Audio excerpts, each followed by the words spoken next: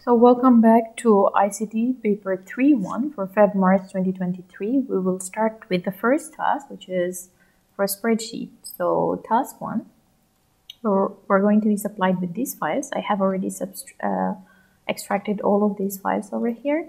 And task 1 starts with the evidence document. We need to create a new word process document and make sure your name, center number, and candidate number appear in every single document, and save this document with the name.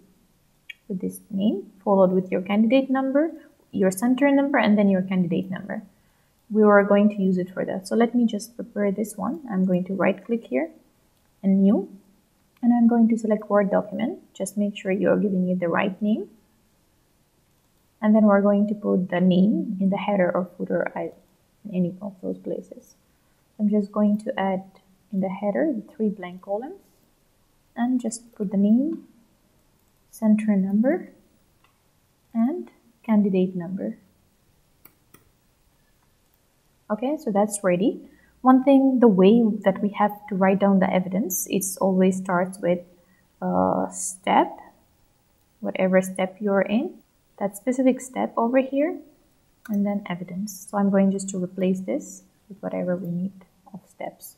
I will just make it all capital like the previous ones, and I'm going to change later the step number, and evidence numbers later will increase. So let's go to task 2, spreadsheet. The Tawara Cricket Club records on a spreadsheet the records on a spreadsheet the number of runs scored by each player in each match that they played. Okay. So question number 1, open and examine this batting CSV file in your spreadsheet. Okay, first of all, let's open it. Choose batting.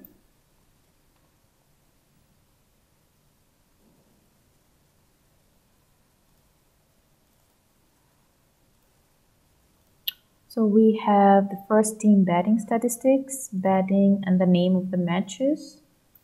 And then what do we have here? Not out, okay. Average scores, the number of matches played. And then we have the names down here and the scores for each match. The highest score and the lowest score in the match, we can get it over here. Okay, so delete row number 2. Let's put in delete number 2. Okay, anyway. Okay, insert a new row at the top of the spreadsheet. Okay, so insert a new one and merge the cells from A1 till V1 and place the text Tawara Cricket Club in the merge file. So from A1 till V1 till here. I need to merge it, and I need to place this text in it. Okay. Merge A2 till V2. So A2 also till V2, we need to merge them. And then place in the footer, right aligned, the text spreadsheet edited by, followed by space, by your name, center number, and candidate number. So let's go to the view, click on page layout, and in the footer, we need to place it on the right aligned. Right aligned is here. So I need to put the text first, separated by space, and then your number and candidate number. So name, candidate number, and this is center number, and then your candidate number. And just one thing, make sure that this is right on the right line, but make sure that it is later over here. Okay, I just cannot click. It needs to be also right aligned, but anyway, I can see that it is already right aligned. Okay, let me just close it back again, view. And if you click on file and click on print, you're supposed to be able to see it at that time.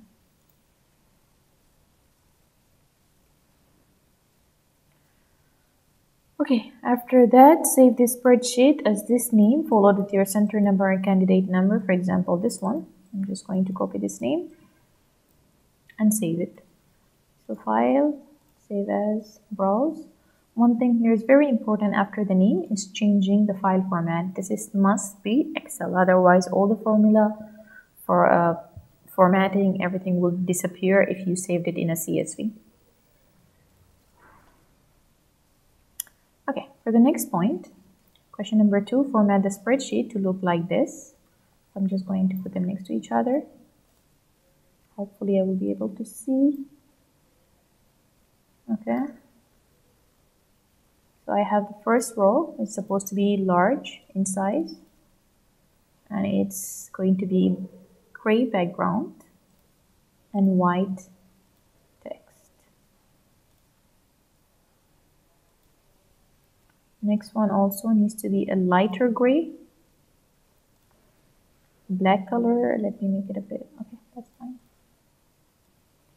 Then number 3, we need to make it seems in a wrapping style. I'm just going to click here and then I'm going to go to wrap and click over here. Let me just expand it. And you can see here this wrapping whenever it is in more than one row, the text, that means it's wrapped. So I'm just going to, and they need to be in the center. As you can see over here, all of them needs to be in the center.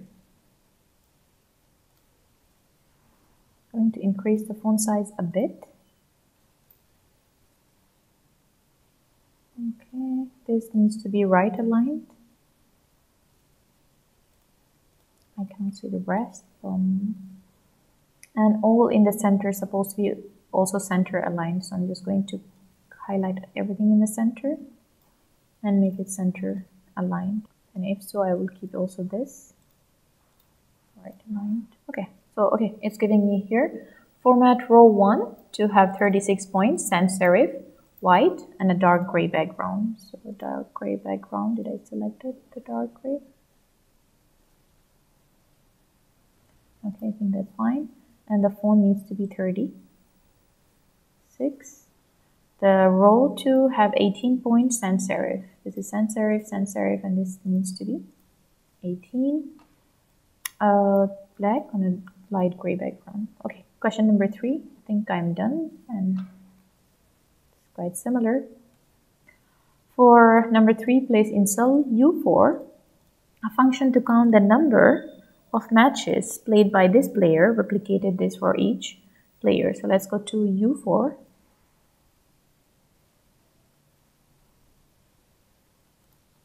So number of matches played by each player. These are the players they played here, and those supposed to show the number of. So it's going to be count. And because they are just numbers, we're going to use count simply, and till here those were 17 matches. And then we're going just to replicate it. We're not making any absolute value because we need it to be replicated relative to each name. Okay. The next one, in number 4, place in cell B3 till cell B34 the function to display the highest and lowest scores for this match. Replicate this for the other matches. Okay, B33. So B33 is going to be here. So the highest score and lowest score. In highest score, we're going to use maximum, and here we're going to use minimum.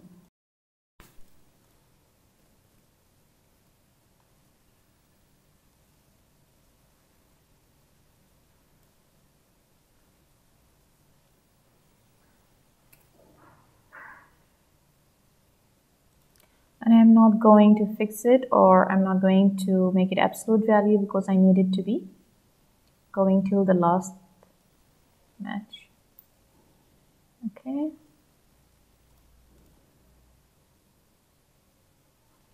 The next one will be minimum, so just the same.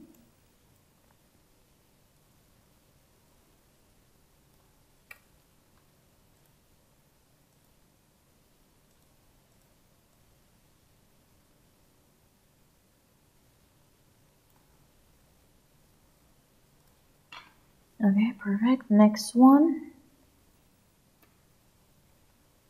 Question number 5. Place a replicable formula in V4 to calculate the average score for this player, rounded to, so I need to get the average score for this player, rounded, and then I need to round it to 1 decimal place, okay? So V4.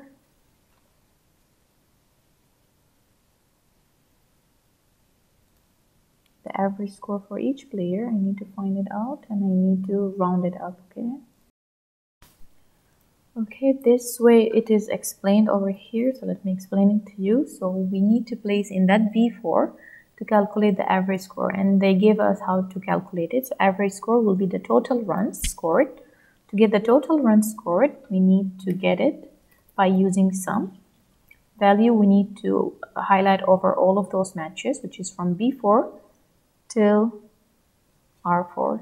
So from B4 till R4. Okay, so this is highlighting all the matches. And one thing also here, we need to divide it over the number of matches played. So the number of matches played is already given to us. You can see this is the number of matches played and minus not out. So this is going to be T4. So everything is given. All we need to do is just, first of all, we need to get the summation, which is of all the matches summation.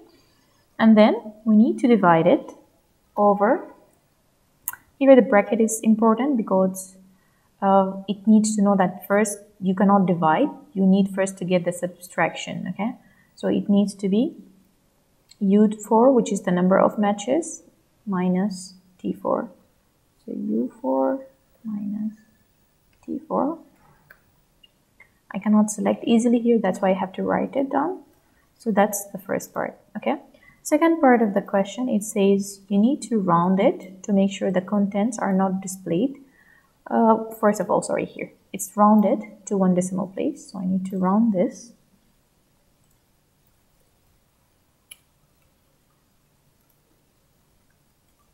Okay, to 1 decimal place. Another thing, I need one thing also, edit this formula to make sure that the cell contents are not displayed if this player has played fewer than 5 matches. So I don't want to show anything, it should be empty if it is less than 5 matches. So here if is the best thing to use as an if condition. So the condition is going to be that if the matches, which is U4, number of matches, is less than 5, let me check the question again, fewer than 5 matches, not equal, okay, so less than 5 matches, then if it is less than matches, make it empty, otherwise calculate it and show me the average. So let's replicate it. There is, again, why it has become like this, okay.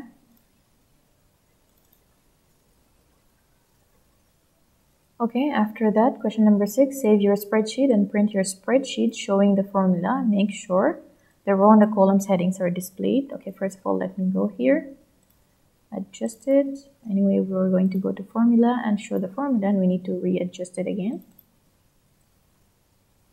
Okay, right now we need to go to print, page setup.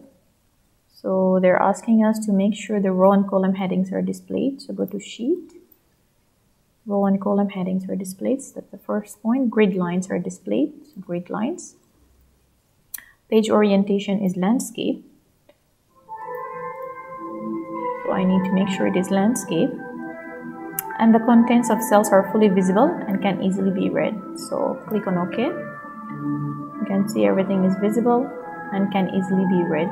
They didn't mention about one single page or anything. So that can be fine. Just print it out. For question number 7, sort all the data for the players in descending order depending on the average scores. And we should not have the average scores displayed. Must be those players who do not have any average score. They should appear at the bottom of the list. So to do so, we need to go here. First, remove the formula. Adjust it back again.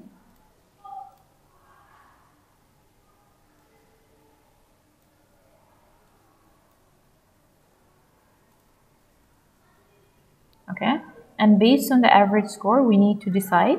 So let's highlight all over those players, including the average score, and then go to home and click on custom sort. You can just go and select column V and make it from descending order, largest to smallest. What happened, those who do not score or have any average, it's at the top, I need it to be at the bottom. So I'm just going to cut this whole rows of whoever didn't score. I'm just going to cut it, and I'm going to place it temporarily here, down here. And at the top, I'm going to bring these back, cut it, and I'm going to paste it here at the top. And then let's return back again these at the top here. Okay, it's working. Finally, save your spreadsheet under this name. So I'm just going to save it and change it according to your candidate numbers. So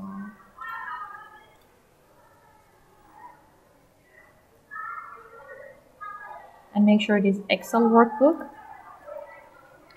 And this here, it needs to be whenever we're printing, we need to right now show the values. So make sure that they already change it to show the values, not the formula anymore. And we need to make sure also the row and columns are not displayed. So let's go to the print, page setup, sheet, row and columns are not displayed. Okay. Grid lines are not displayed, so just remove it. Page orientation is landscape. Okay, landscape. And the contents of all cells are fully visible and easily read. So I'm just going to check it right now. One thing also, there is nothing about fitting under one page or no. So let me a bit adjust this. That's going to be too small. I'm just going to try to fit it at least. I think that's better. But if still you feel it's too small, just make it as no scaling and this will be clear. I prefer this way. That's much better. Okay, that's the end part of spreadsheet. And then you have task 3, which is file management and image manipulation. That will be part of the. If you check in the description box, you're going to be able to see that there is the whole list of this paper you're watching, whatever is the paper. If you check here in the gray, you're going to be able to see the whole list of the paper that you're currently watching. You will be able to see related with the same variant. And another thing, if you click on more, you will be able to have a link to download those source files. I have uploaded them all. The paper whatever paper you're currently working in it, you can just locate it depending on the number. And you can open it and download their related files. The same thing also at the same location, you will be able to see the timestamps for whatever question related with you, can just easily click on it. For further papers, if you are interested, you can just go to the playlist and click on it. Or you can go to the main page and you can see here different playlists. Otherwise, you can see more playlists. If you click on the playlist over here, you will be able to see all the playlists.